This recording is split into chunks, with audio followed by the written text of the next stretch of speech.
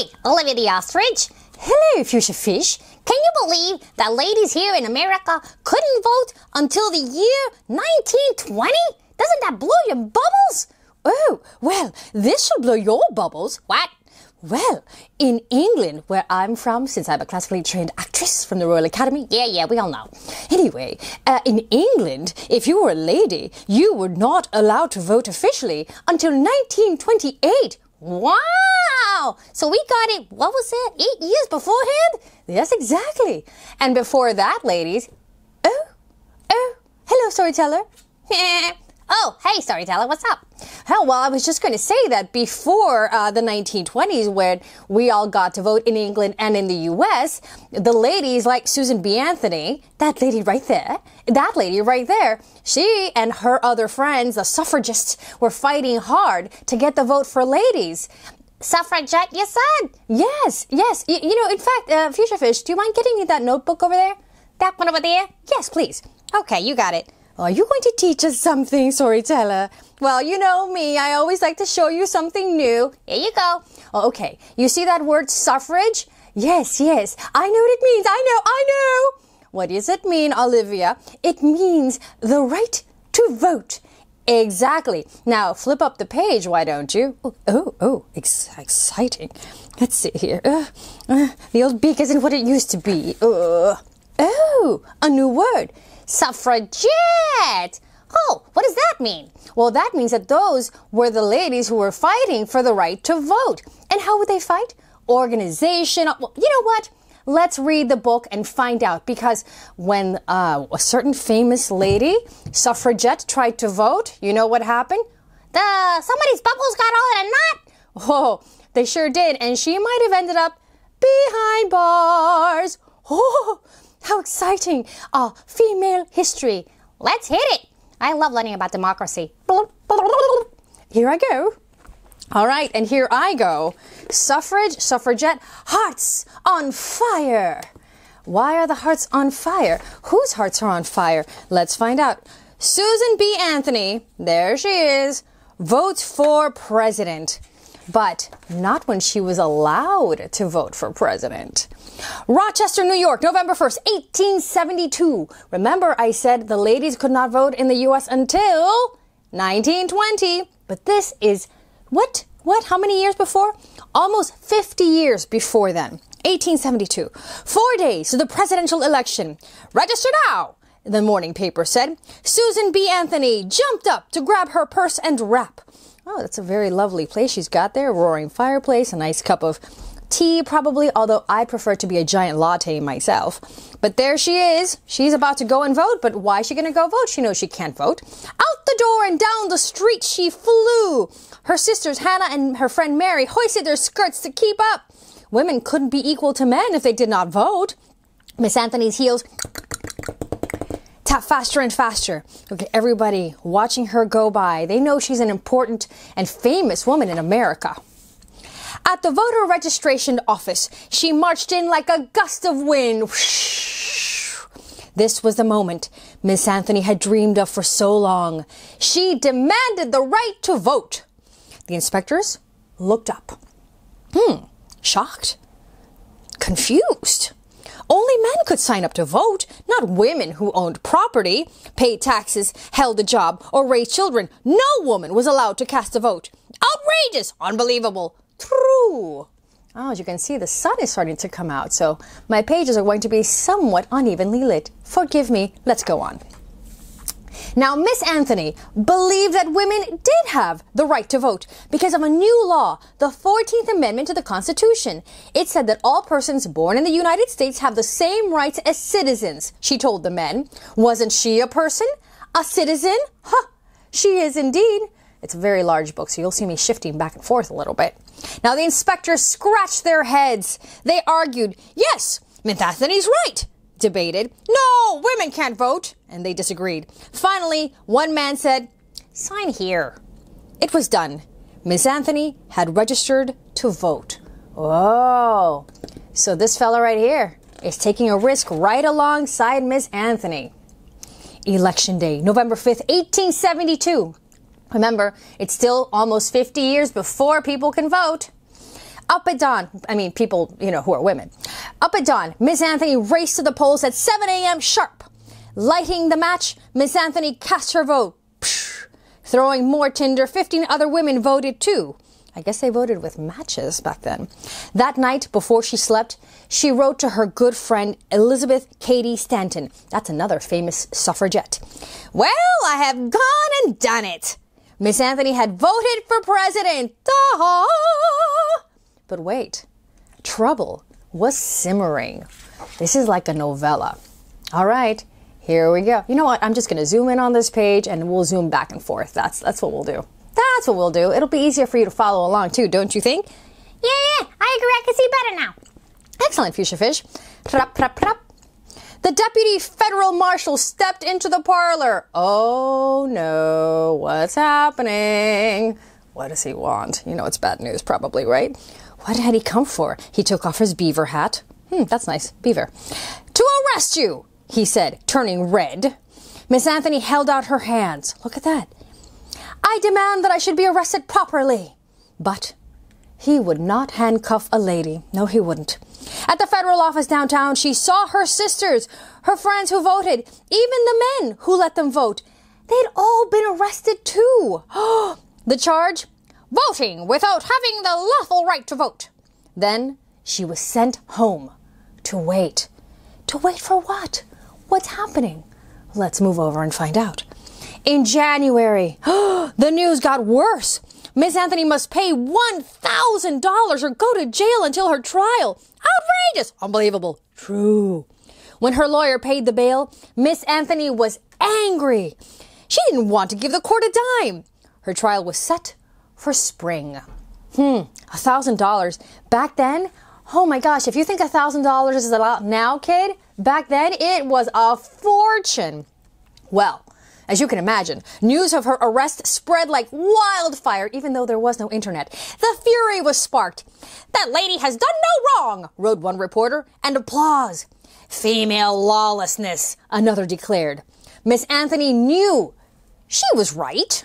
Without the vote, women had no say. In laws, in government, in the future, to her, voting was everything. Failure was impossible. She cut out stories out of every newspaper to save.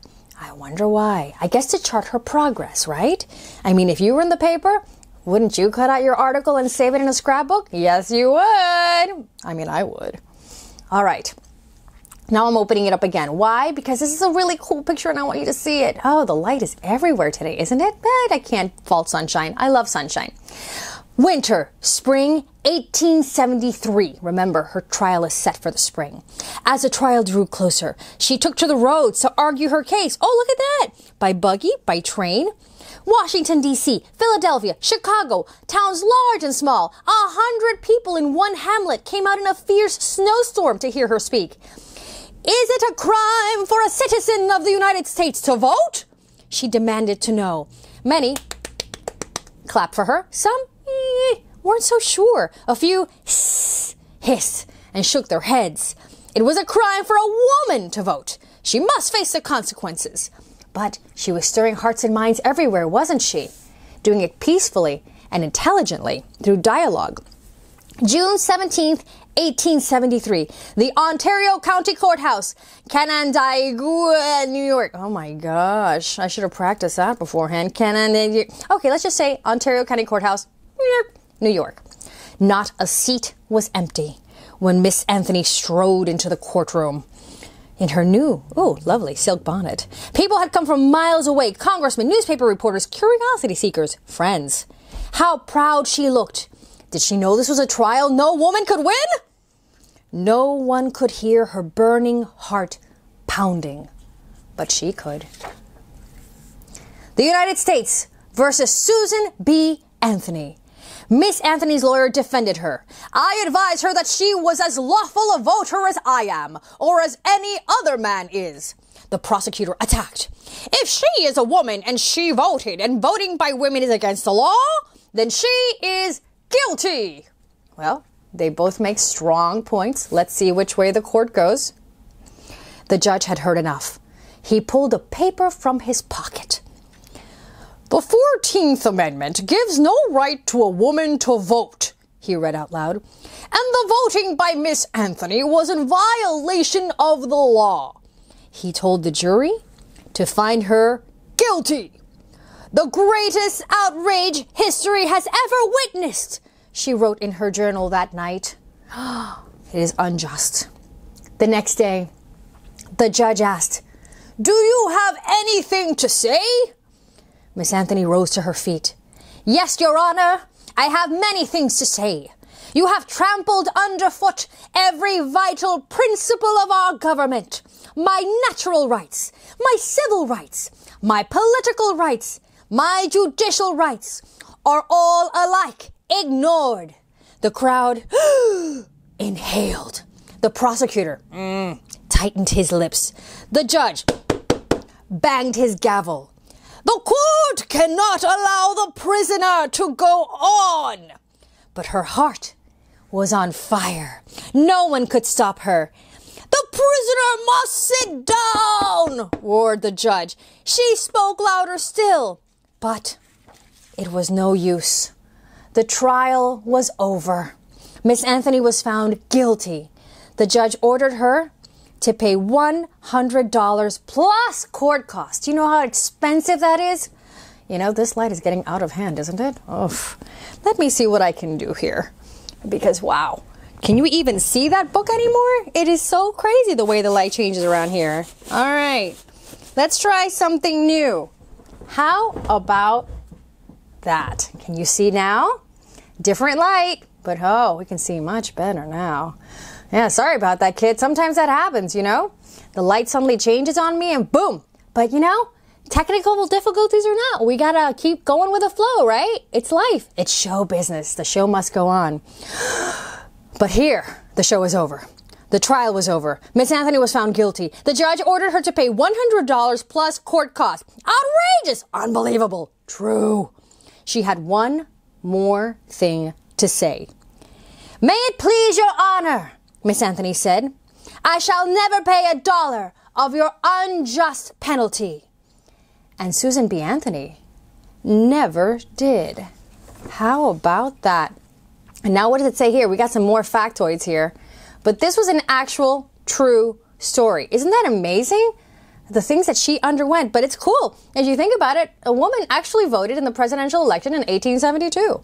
Now, Susan B. is for Brownell, Anthony, hoped to claim her rights as a citizen under the 14th Amendment because it didn't say men or women. It just said citizens of the United States. Everyone could vote. Now, the new amendment was one of 3 adopted by Congress after the Civil War to give freedom and citizenship to Black Americans. Now, she believed that this 14th Amendment granted full citizenship to women too, not just Black Americans, but as you can see, a lot of people disagreed. Now, she knew that her vote might be challenged. So she did, but you know, she knew that she broke a law when she was voting, but she didn't expect to be arrested. "I never dreamed of the U.S. officers persecuting me for voting," she wrote in a letter. After losing the trial, she asked Congress to lift her $100 fine. Now, she never paid or went to jail, but they never removed that fine either, FYI. In 1875, the U.S. Supreme Court ruled that the 14th Amendment did not protect the right of women to vote. So that's when Miss Anthony, instead of trying to make the 14th Amendment work for her, decided to create push for a brand new amendment, the one that would be known as the 19th Amendment, to guarantee all American women the right to vote. Year after year, Congress refused to pass the law.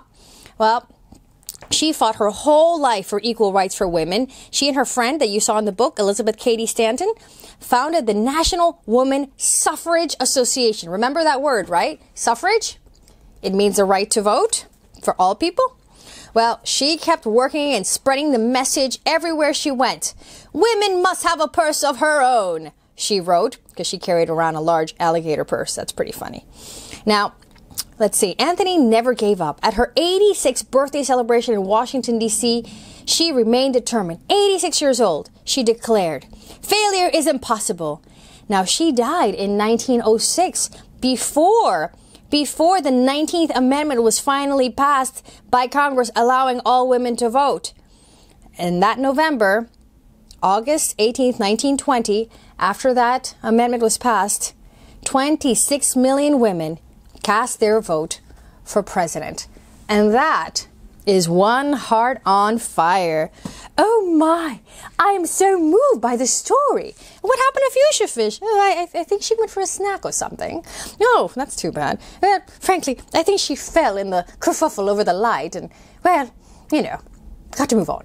I agree. We have to move on. But hearts on fire. We learned so much about Susan B. Anthony. Did you know that a lady had actually voted for president before it was legal? No, I didn't. Did you, kid? I've learned so much. And did you know that women in England got to vote 8 years after American women? Yes, it's been a process, and other countries followed suit, but many years later, it's taken a while. Yes, but progress and equality for all is inevitable, especially when you believe in the freedom of life, liberty, and the pursuit of happiness for all. I agree. I couldn't have said it better myself. Well, kid, see you next time on KidTime StoryTime, and keep your heart on fire.